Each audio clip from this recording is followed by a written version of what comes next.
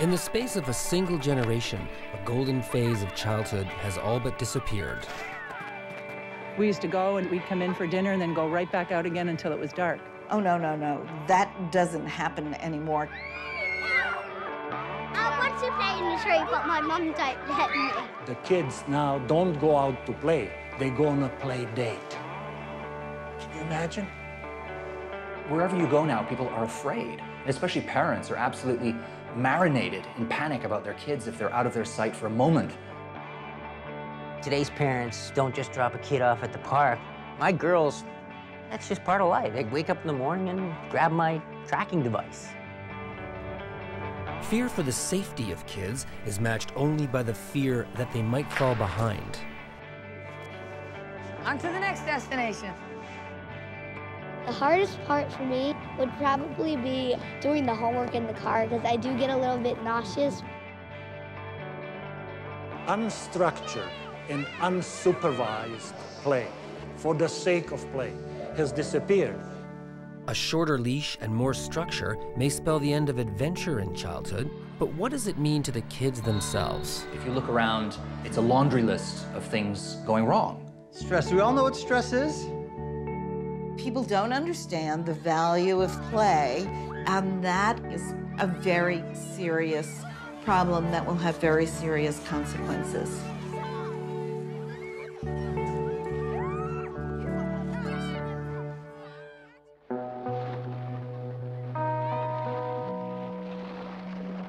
Most of us born before the mid-1980s remember a much different childhood than the one being played out today. What I remember about play as a boy was freedom and space and being outdoors. You know, I got kicked out of the house in the morning by my mom, and I was out all morning until lunchtime. She'd call out and we'd go back for lunch, she'd go out, she'd come back for dinner, and we spent a lot of our time as children just on our own. Streets that once hummed with the sounds of kids playing road hockey or skipping on the sidewalk are now eerily quiet. Over the past 20 years, a wave of anxiety over the safety of kids has moved childhood indoors. You listen to the news, you read the newspaper, there's something that has happened to a child. Either in the playground, in the child's house, around the child's environment. It's like you don't feel safe anywhere.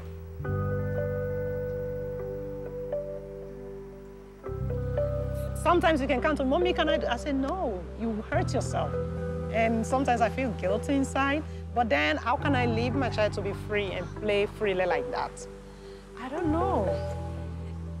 All the time, we just have to keep watching. Keep your eyes open, watch out for your kid, make sure they're around where you can see them.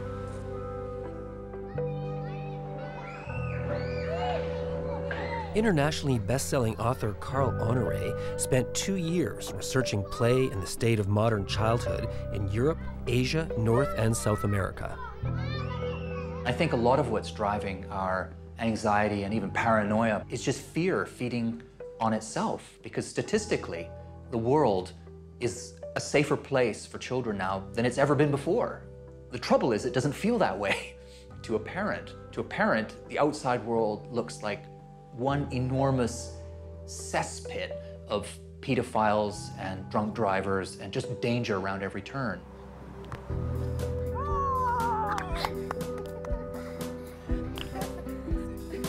You're the best bowler. No, like only me.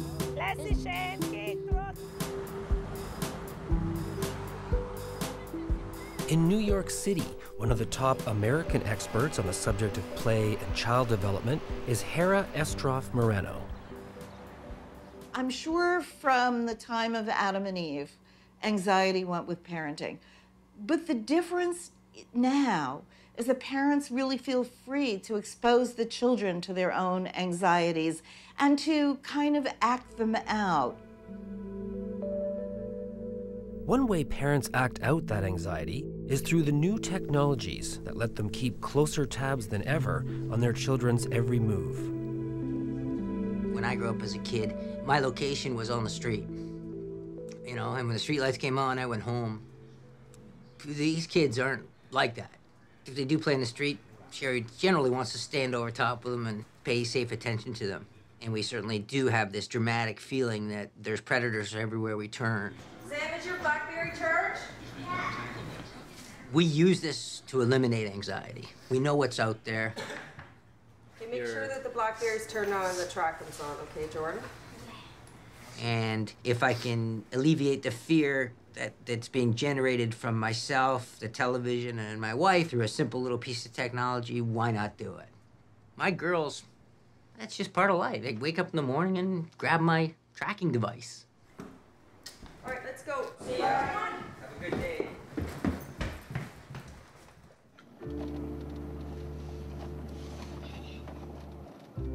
We're seeing a breadcrumb trail or a popcorn trail, as it's most commonly referred to. Each one of these blue dots represents a true GPS location, and every 2 minutes, that location gets updated for me. I have the ability to see where they are now, what speed they're heading now, what direction they're heading now, and I'm able to witness and watch the transgression of the girls and their trip to school this morning.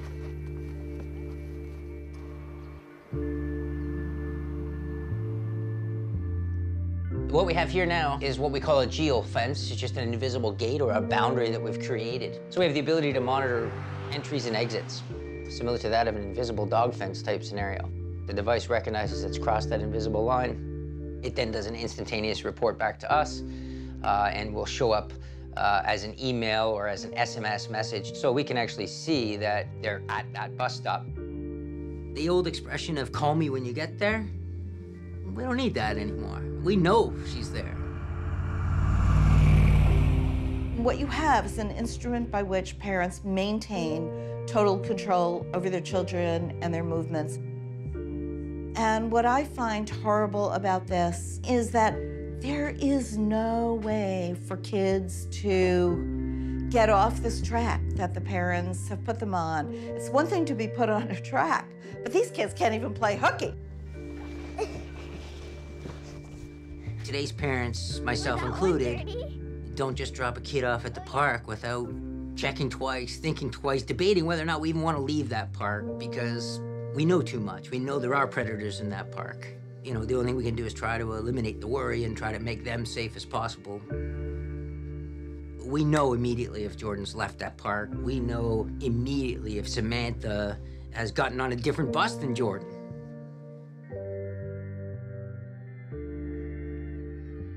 I think that this is really dangerous, to outsource trust to a device and not let the trust grow between parent and child, because that's really the foundation of trust in the entire society. If you can't trust your kids, and if the kids can't trust other people, excuse me, how are they going to build a society that's based on trust?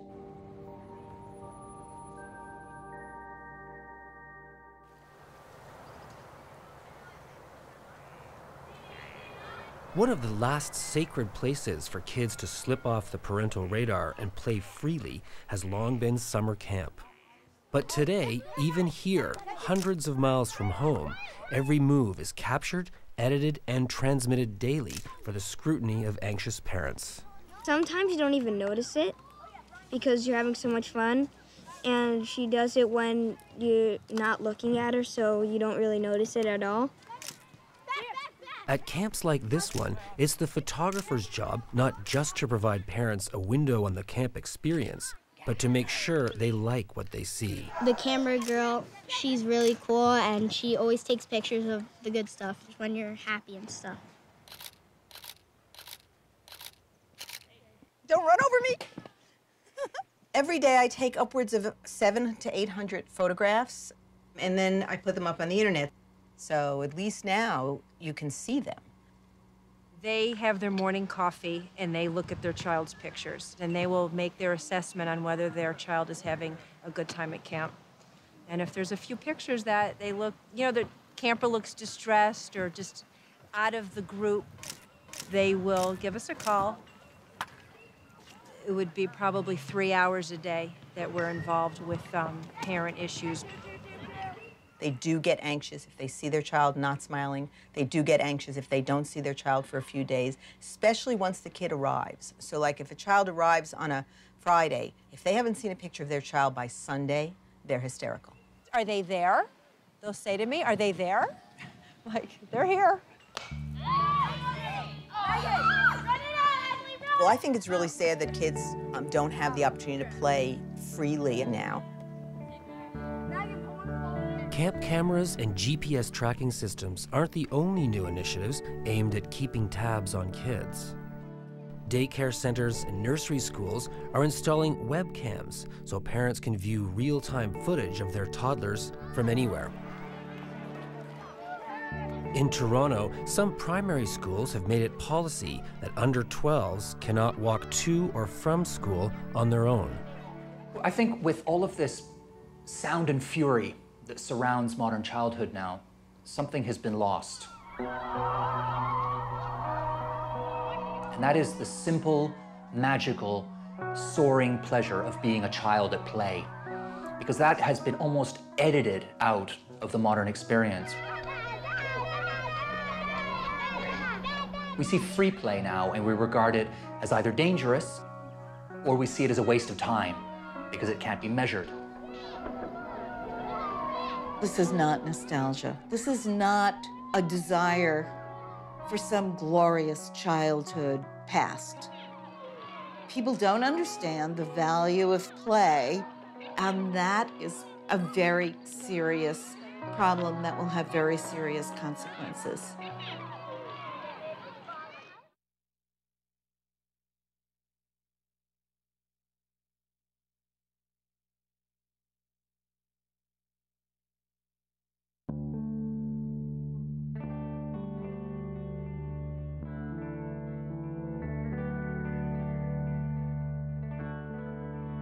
This is the anxious age of hyper-parenting, where many kids are on a fast track trying to get a head start on the competition.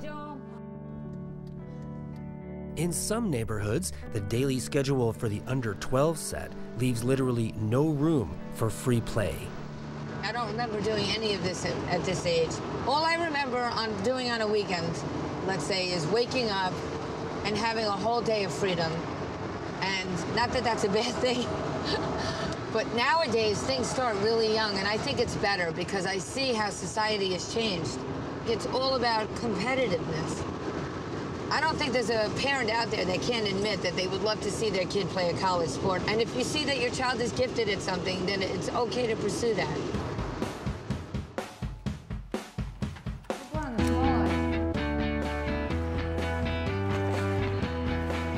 Hyperparenting is really good parenting run amok, in the sense that it starts from the very noble and natural instinct, which is to do the best for our children. But over the last generation, that impulse has morphed into something extreme. As parents now, we feel under pressure to push, polish, and protect our kids with superhuman zeal, to give them the best of everything and make them at the same time the best at everything. Okay. Go in the bathroom, I'll knock on the door. There's nothing wrong with extracurricular activities. In fact, they can be wonderful. On to the next destination. The trouble is that many kids are just getting too much of it. Monday, I have a hockey clinic, then Tuesday, I have hockey practice. Wednesday, I have soccer practice. Thursday, I have hockey practice again. Then Friday, I have soccer practice. Then Saturday, hockey game, baseball game, or soccer game. And then Sunday, same thing. The hardest part for me would probably be doing the homework in the car, because I do get a little bit nauseous, but I just close my eyes for a couple minutes and keep working. So much play for children now is watched over, supervised, structured, spoon-fed by adults, that kids aren't given that time and space just to play on their own. Sport parenting. Where is the red hoodie? Wait, I have a red hoodie. Joel, where's the red hoodie that I pulled out? She needs red, Joel, for the parade. Stop micromanaging. You know, my daughters, we're raring to go at 3:34 in the morning, ready to go to a game and travel. I mean, we're coming home at 9 o'clock to do a change. Some people are just waking up. We're in our third activity. We've been in 2 states already. Joel, I have the red hoodie because she needs it for the parade. Okay, but we're not going to the parade now. We're going to baseball. You know, my philosophy is work hard and play harder. Good night, Corey. They did a study that a lot of kids, especially women, that played sports, team sports, through college or through high school, have become very successful people. They interviewed some of the top CEO women in the country of the United States, and most of these women had played some type of sport in college or high school, organized sport. Beautiful. Leaving, let's go. The toughest part is like sometimes you don't have no break between. Sometimes it's really hard to do that, having no break between sports. All right, you ready? It's on the other side. Tie to perfection. Ow. Sid, keep your head up. I love you. Have the best game ever. Always know you can always outdo yourself. Come on! Shoot it! Shoot it, Gavin! Good. No. Come on!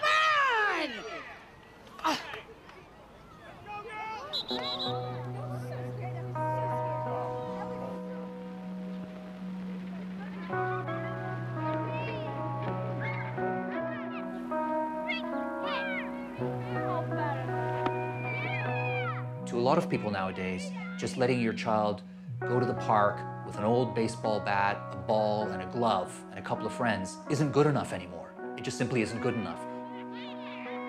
He's got to be in a baseball clinic with a certified coach and a brand new bat, and a brand new ball, and a brand new glove, and a uniform. Organized sports for kids are nothing new. It's how much of their lives they take up that's changed.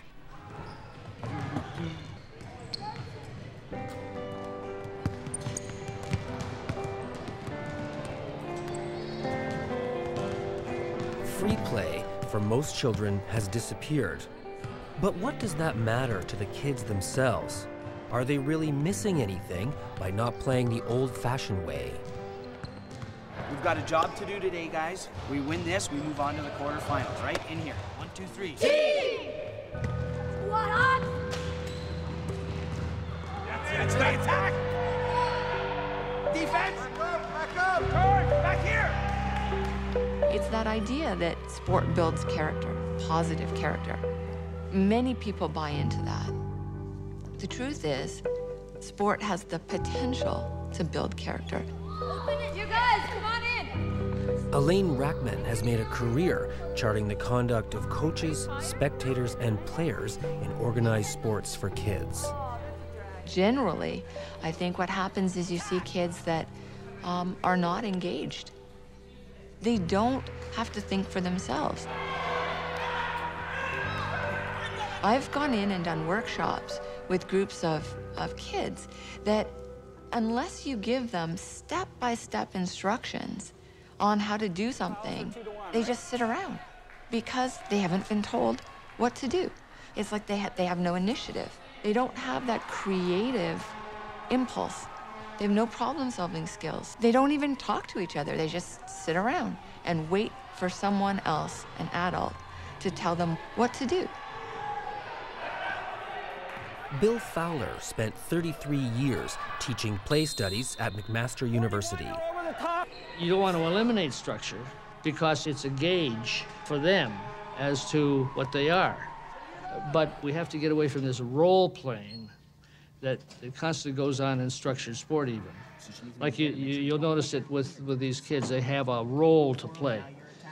And they're put in that role by a coach for an obvious reason. It's going to help the competitive side of things. That if he is not touching the ball very much, there's a reason for it. He's being excluded because he doesn't do it all that well.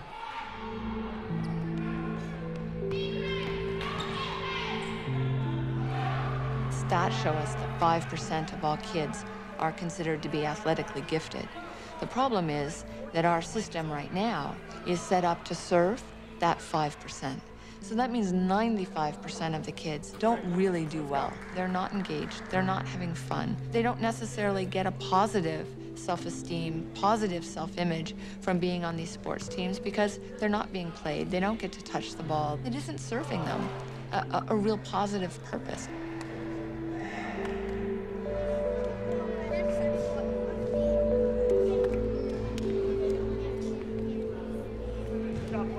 I'll take Spencer.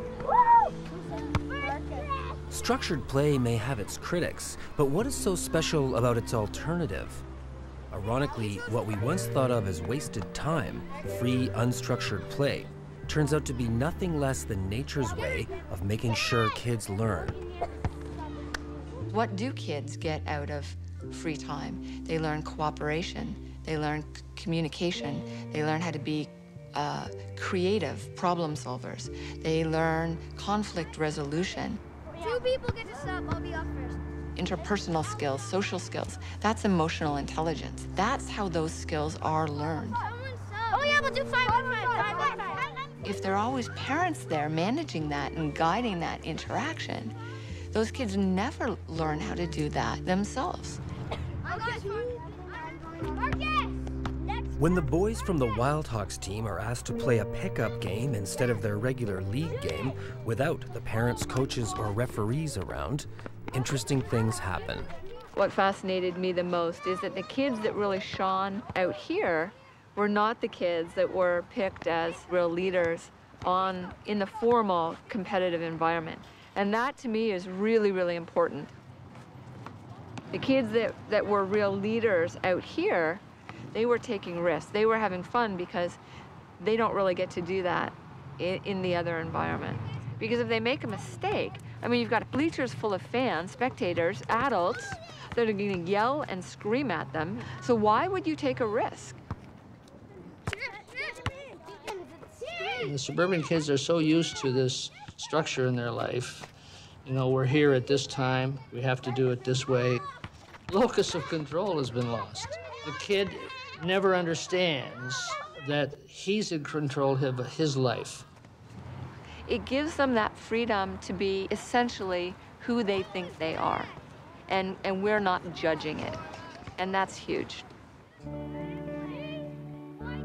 In a single generation, structured play has eclipsed the centuries-old tradition of free play among kids.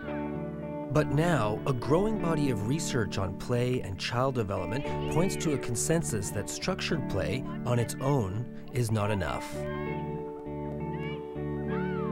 Kids learn a lot during play, but as soon as an activity has a definitive goal and structure, and let alone monitoring and supervision, it's not play. Don Fulgosi is an evolutionary psychologist in Toronto. He argues that play fulfills a vital role in our development as a species. Evolutionarily speaking, play is at least tens of millions of years old, maybe a billion years.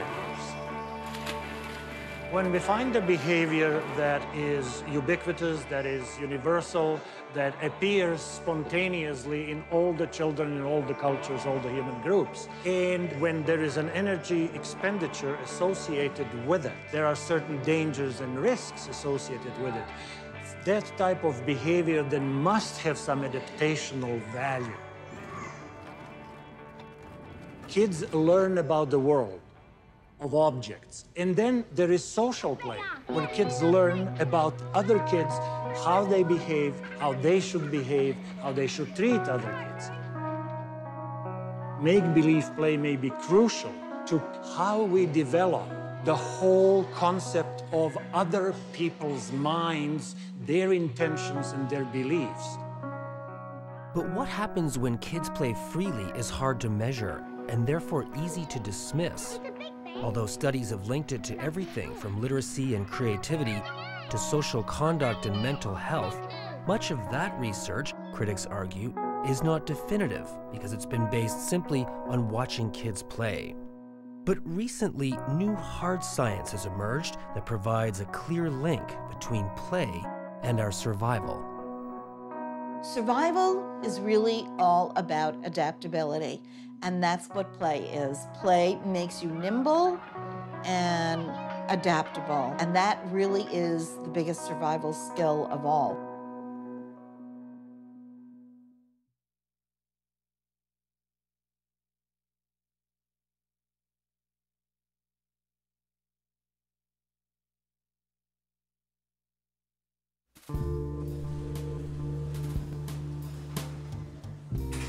For decades, the research on play and its ultimate value to kids has been confined to observational science.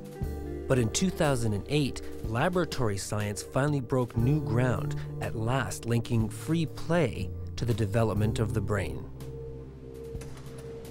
If you take rats that have been reared so that they're not experiencing any peer play, and then you test them as adults, what you get is that the animals are socially incompetent.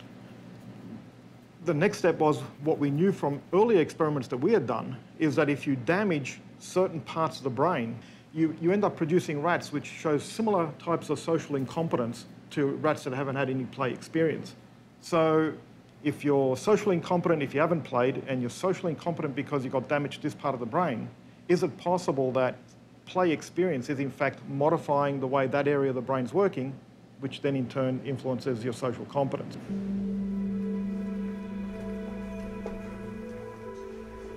Pellis and his colleagues set up an experiment to see if that social incompetence, stress, anxiety, and emotional imbalance was somehow linked to play. He created two groups, one made up exclusively of young animals with lots of time for play, and another where adults were present with therefore less chance to play freely.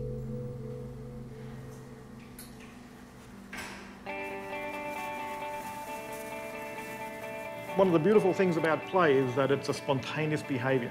If you're a young animal, you like doing it. You don't have to be rewarded to do it. You don't have to be taught to do it. You just put a number of young rats together and you can be assured that they're going to be playing up a storm of their own accord.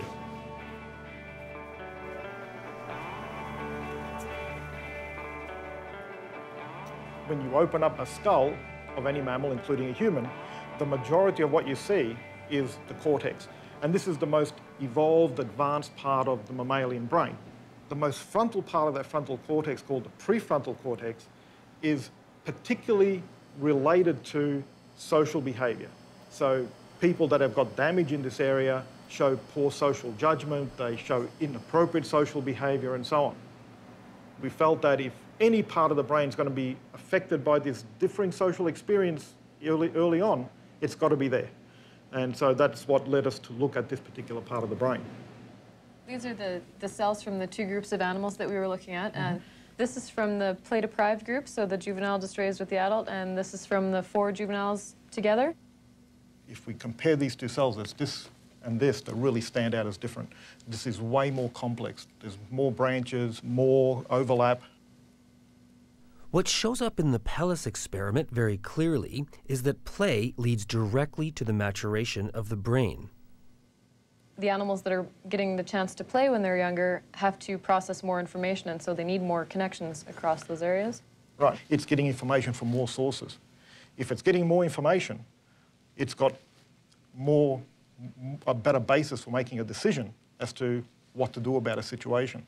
And so this may account for why rats that have played as juveniles are just that much better at dealing with uncertainty in life. Because there's very little difference, biologically speaking, between a rat's brain and our own, what's true for rats is very likely true for humans too. In fact, the signs of play deprivation are already showing up. In record numbers, little kids with hectic lives and very little access to free play are winding up in therapy, complaining of stress, anxiety, and depression. Stress. Do we all know what stress is? What do you think stress is? Stress is when, like, you're doing lots of work and you're tired of doing it. Who has too much stuff to do? Tell me a story. Tell me a story about having too much to do. Last year, I only got to rest 1 day a week. Most days I have to do riding. It's like every day. Even on the weekends, I don't get to rest. Only on one day, I get some relaxing. It makes me feel some kind of stressed out. You feel stressed out? Yeah. We see a lot of kids that exhibit stress and anxiety in a lot of different ways. What scares you? I don't want you to tell me, and I don't want you to tell anybody else. They live a pretty complex life. They have a lot going on. They have to be scheduled to come to stress management. So everybody stand up. And we've heard it mentioned in our classes that they're looking for free play. Big deep breath. And breathe out. Strong mountain. Try to be the strongest mountain you can be.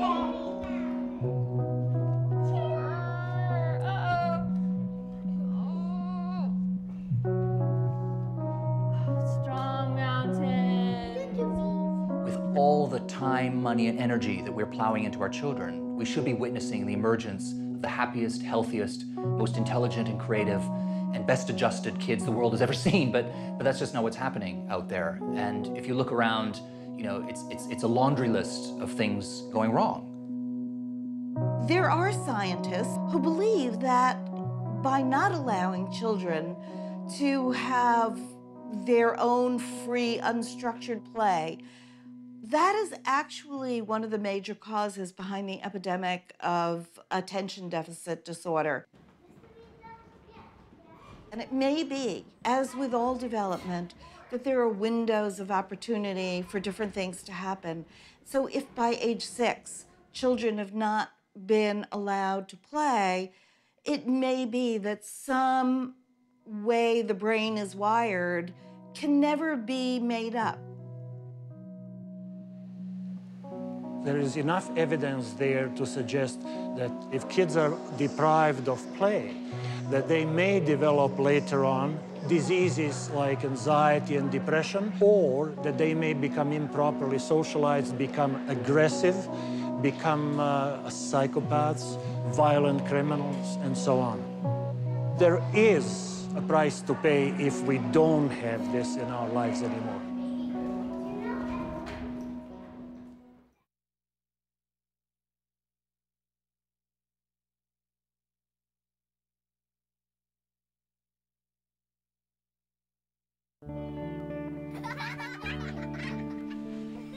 No one expects a return to the good old days when kids played outside on their own and came home when the lights went on.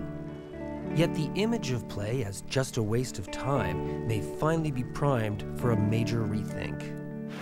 One tarpaulin or two? I've got one out up the top there, and I've got the parachute out over there, so I don't know whether that's... One UK company is breaking new ground, proving how simple changes to the way kids play can make a big difference to how they learn. An experiment is designed to see if changes made to the playground can impact the precise behavioral and learning problems the kids were struggling with in class. We just felt that the children were very reliant on us, the teachers, that we had to feed them with everything. They weren't very willing to take risks with many things or work together. They would work together if they knew that the teacher was watching them, but if the teacher, was busy with another group, they weren't as focused on their activities. The two key skills that they picked out were working together and problem solving. Could we demonstrate that there were links between what happened in the playground and in the classroom? They start by simply observing what kids do on an ordinary playground. What we did was looked at the range of play types available on that playground, and through observation found a huge lack of cooperative and social play as well. It was really boring because, I don't know, there was just nothing to do. You just sat there. Everyone just gets really bored and then they start messing about. Because when you do get bored, then the only thing you can really do is mess about. If you're like one of the boys in my class anyway. It wasn't that fun. There wasn't stuff to play with. I would play football. It wasn't that very exciting. We saw children skipping with the skipping ropes. We saw the bat and the ball games happening. They weren't being used in any sort of imaginative or creative way. And there's a question there about, well, what if you don't like that sort of sports stuff? What if you don't want to do that sort of thing for 40 minutes at your lunchtime? What if you want to tell a story? What if you want to invent a game? What if you want to use your imagination? What we wanted to do was give them the opportunity to play in a different way. So to do that, we had to make some changes. Over the space of 6 weeks, the playworkers introduced small but creative changes to the playground at recess. We're trying to do things that are unexpected. There's a thing called neophilia, which means that children are excited by things that are new and novel. So what we're trying to do is make sure that every day the playground is new and exciting. What are they going to do with these, you think? I have no idea.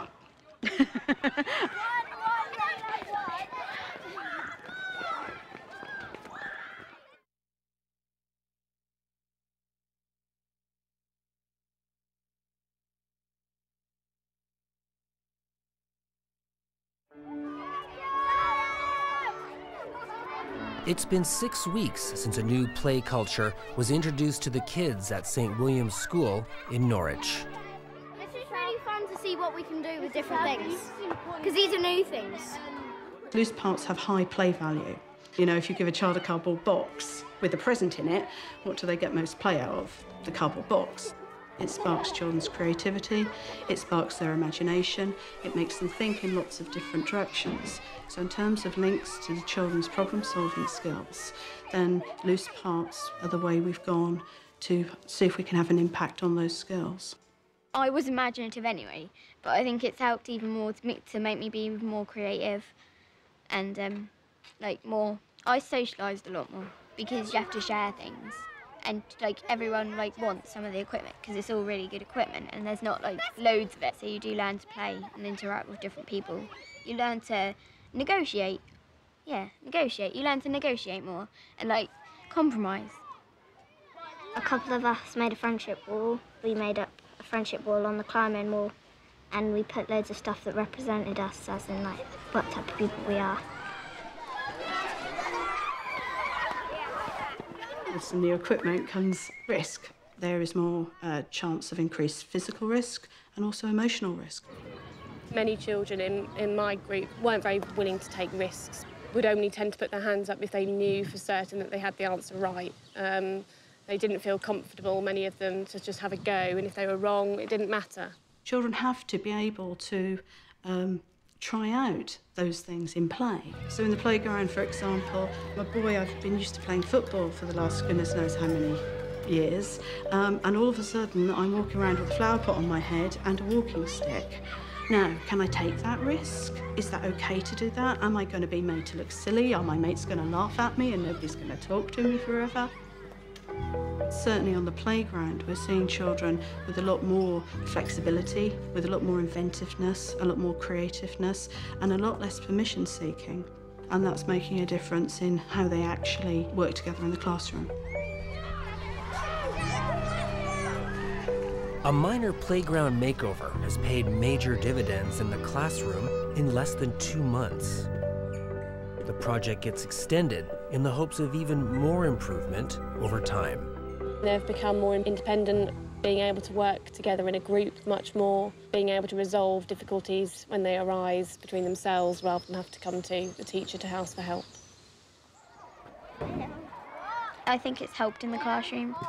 Everyone's, I wouldn't say smarter, but everyone's a lot more awake, listening and concentrating a lot more. It's a lot more better by miles. Building on what happened here, researchers are now linking the benefits of play not just to the classroom, but to the economy as well. Letting kids play, letting them have that spirit of creativity will really be the secret of innovation and solving problems. And that's what the future of the economy rests on. What you really want are people who know how to take risks and know how to solve problems and aren't afraid to face uncertainty. This is all about uncertainty. This kind of pioneer research has touched off a new movement in the UK and in other corners of the world where the central idea is managed risk.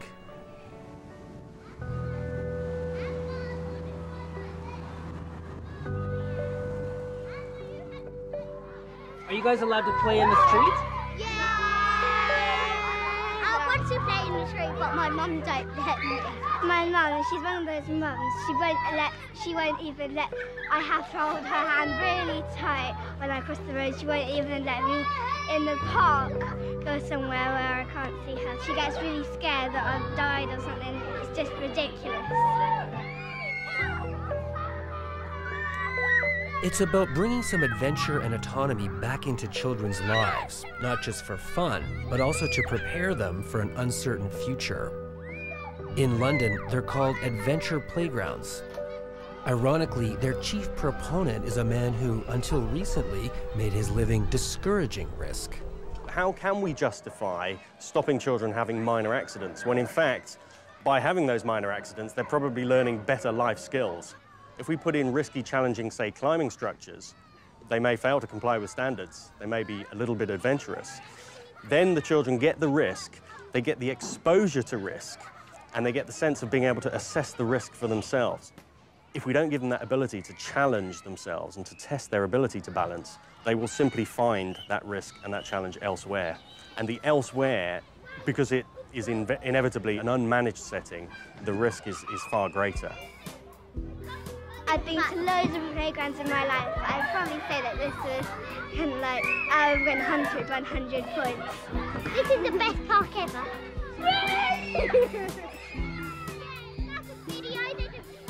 So you'll fall on the playground. What's the worst thing that can happen? You can even break a leg. Is that better than not being exposed to these situations at all? I don't think so. Just think of the infant that's trying to walk. The whole experience is filled mostly with falls. You know, and if the kid never falls, the first time he does is going to be trouble.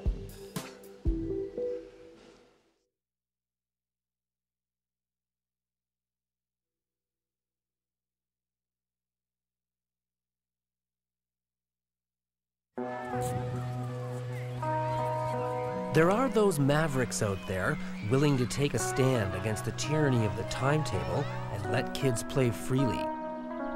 A few communities in North America set aside one day a year with no homework or extracurricular activities.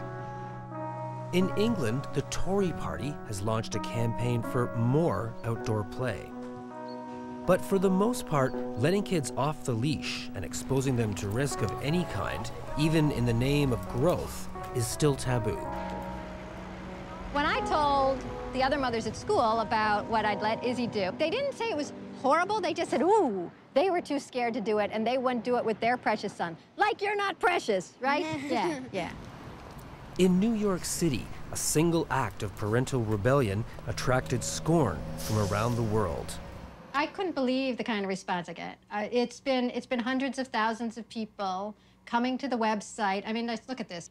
Here's the original article. Why I let my 9-year-old ride the subway alone. I let people weigh in for or against. Here's the first one. Dumbass, I think we can agree that one objects, okay? Thinks that I was crazy to let my son go. He'd been asking, Mom, you know, can I go someplace sometime and you'll just leave me and let me try to get home by myself? I talked it over with my husband. We thought, well, that sounds fine. And so that's what we did. We let him get home by himself on the subway after I left him someplace new, which was the handbag department of Bloomingdale's. I wrote the article in my newspaper, the New York Sun, why I let my 9-year-old ride the subway alone. And I came home, as I do, from my job every day, and then around 10 at night, the phone rang, and it was a booker from the Today Show. And I thought, ooh, this is an issue, you know? Then suddenly we were known worldwide as the crazy mom and the extremely lucky, fortunate, can't believe he happened to survive 9-year-old boy. The boy who lived. The world is a risky place. There are dangers everywhere.